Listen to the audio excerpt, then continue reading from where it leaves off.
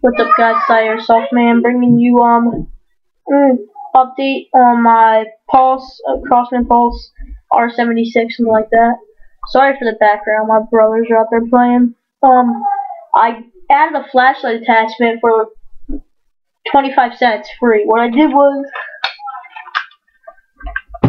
first of all, I hooked the flashlight onto my sling. And then I just got some Velcro for my laptop wire, like you Velcro it up if it's too long.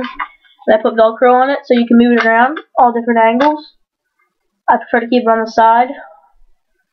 For up close, you know, you get up someone, they're in their bunker, you come charging them, you start flashing them around, you get all disoriented, then you just light them up.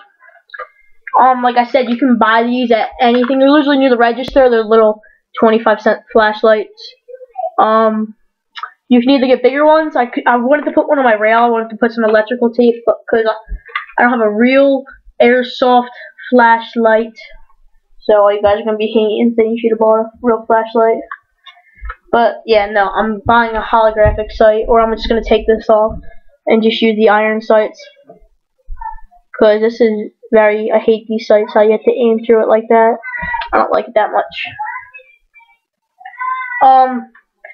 So this gun is, so the review will be coming up. I'm just not ready yet because my battery's still charging. So yeah, I just want to show you my flashlight.